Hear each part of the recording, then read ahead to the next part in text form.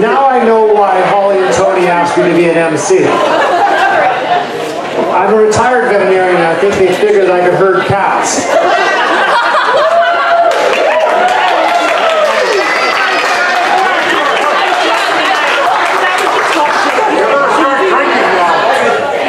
Okay, we're a little bit working behind schedule here, so I'd like to move on. Marcia and Brett are going to be next, Holly and his parents.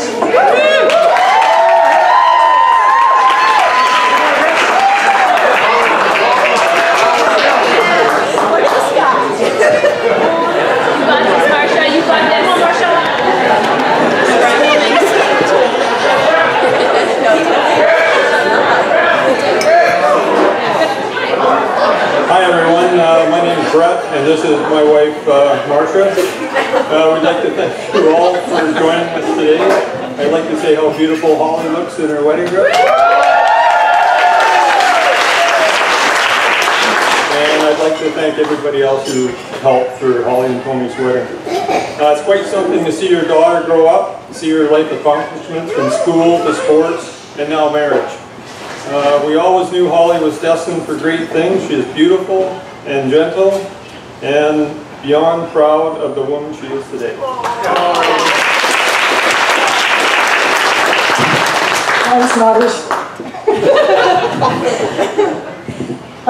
Holly, you've brought much joy and happiness to our lives, and we thank you for that.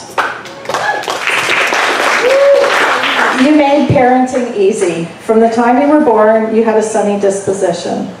You were a content baby, a nurturing and doting big sister to Hillary, and a trouble-free teenager. You value family, friendship, as well as academics and hard work. Throughout your 28 years, throughout your 28 years, there have been two passions that stand out. Your love of horses, which was not just a phase, as Dad told everyone. Your commitment and dedication was never a chore. You enjoyed the dirty work, cleaning stalls, and tack as much as you enjoyed riding. You took great pride in preparing for horse shows and the early mornings to hurry up and wait.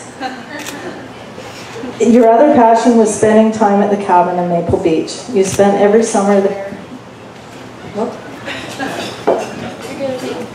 You spent every summer there, from bingo to... Oh, repeat that one. You gotta repeat that one.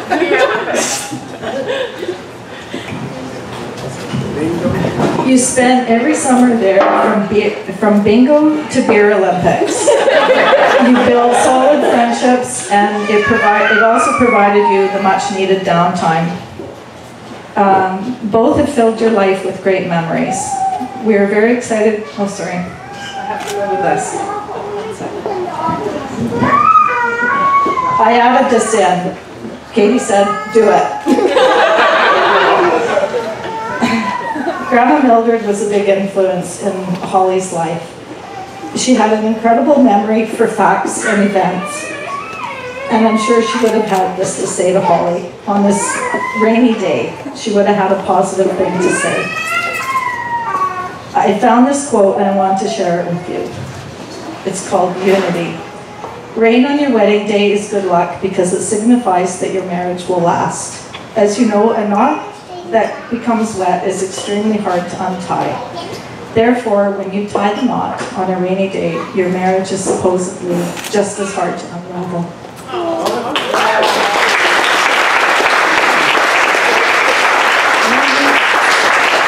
We are very excited for you and Tony as you build your future and look forward to a lifetime of adventure, travel, gardening, woodworking, and many other projects that you conquer together. I'd like to welcome Tony into our family. You'll fit in well with our Walker traits. Thanks for making Holly so happy. Finally, toast to the bride and groom.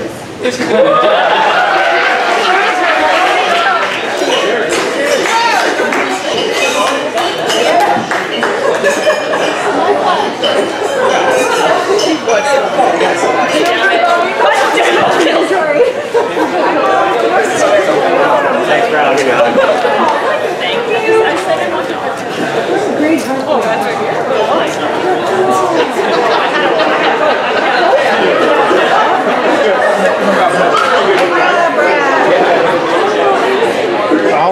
take you to do the Volkswagen.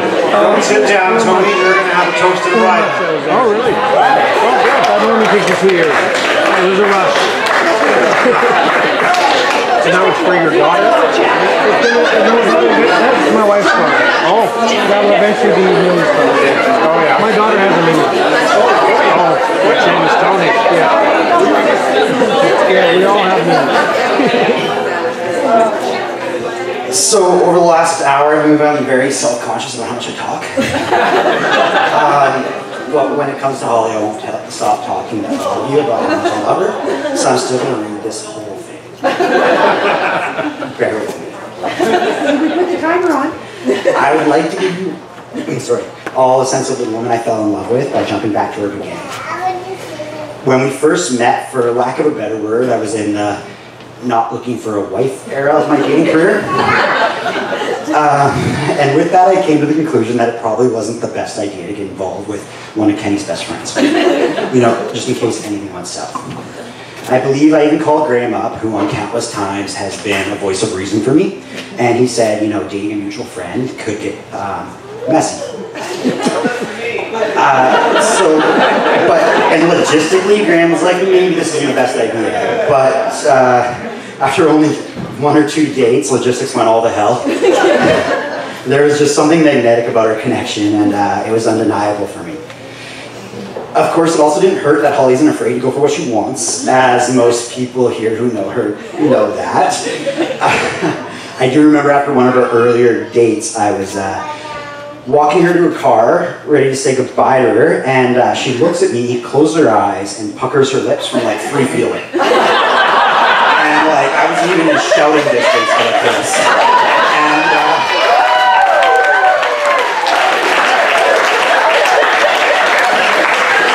she was just so damn cute that my whole plan fell apart right there and we had our first kiss. In hindsight, I've never been more glad that something didn't go as planned. And for me, that's a big thing. Because the following 2 years have been the most fun I've ever had in my entire life. I've loved every moment we spent together. I love our Monopoly deal games on the ferry. I love our late nights hanging out at the hospital on call. And I love our beach walks down to the point and chats on the seawall. Honestly, whether we're exploring the plains in Africa or the aisles of a grocery store, through these 3 years it's dawned on me countless times that this is it. This is where I want to be from now until forever.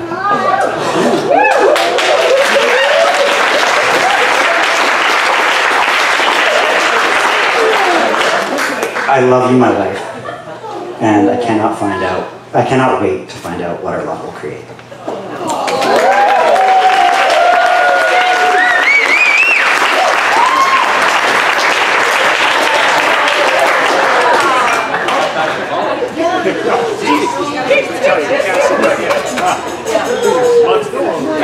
How do we... What are you doing?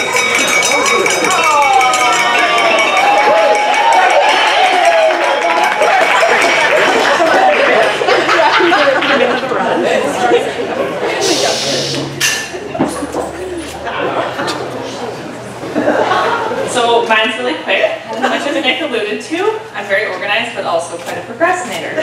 Hence my mind is handwritten. But as Tony discovered a little while ago, I may have stretched the truth a bit when we started dating.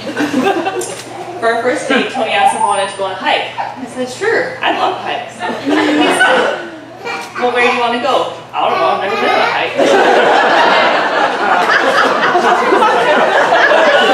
A few days later, Tony mentioned he was catching up on some Game of Thrones episodes. Game of Thrones? I love Game of Thrones. I'd love to watch Game of Thrones with you. So he said, sure, come on over. So will you read the books? No. So you just watch the TV series? Never seen it. So Tony, really, I was just coming up with excuses to spend more time with you. And I think getting married works out really well.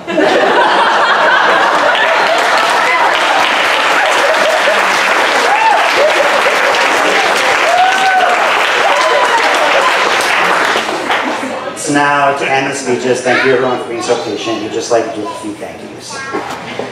First off, we want to thank each and every one of you who came here today to celebrate with us.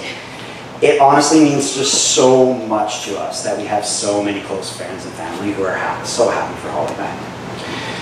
And we're just so grateful for each and every one of you and to have you guys in our lives. But I'd like also to thank Gord, our MC. Honestly, as you guys can tell, both Karn's kids are on our head table here for a reason. And honestly, it's one of those things. I haven't wrote anything down here, but when I think of the Karns, I definitely think of caring, welcoming, and just absolutely wonderful people. And both their parents hold up to that. So thank you so much for our MC, and thank you to his beautiful wife, Jean.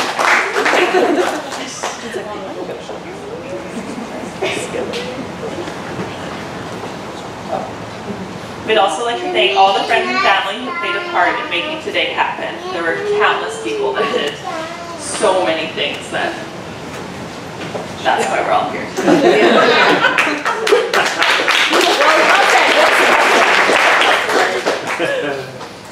LJ and Mandy, thank you for always welcoming me into your family with open arms right from the beginning. I can see where Tony gets his thoughtfulness, generosity, good looks, and smarts from. I won't say from him. Yeah, that's the problem. But seriously, I'm so lucky to be marrying your amazing son, and even more fortunate that he comes with such an amazing family.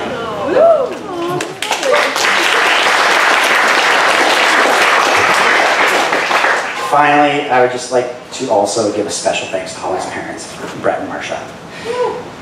I really don't understand the whole in-law complex some people have, because I don't dread hanging out with you guys at all. And you can probably tell from how much time I spend at your house. I imagine you guys want to get rid of me sometimes, but I seem to stick. Although, like a lot of things in life, maybe you just got to give that some time. Maybe they'll come. Of course, I'm joking. From our chats down at the cabin, building stuff in the shop with Brett, or whooping your butts at Monopoly Deal. I can honestly say I feel right at home every time I hang out with you guys, and from very early on, you felt just like family to me. And I'm sincerely glad we were able to make that official today.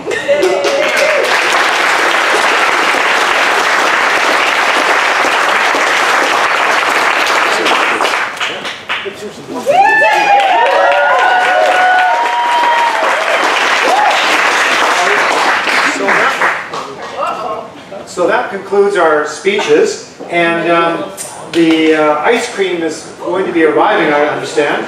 And I'm supposed to say that everyone's supposed to go to the other side, over to the cider house, for the dances and the ice cream later on.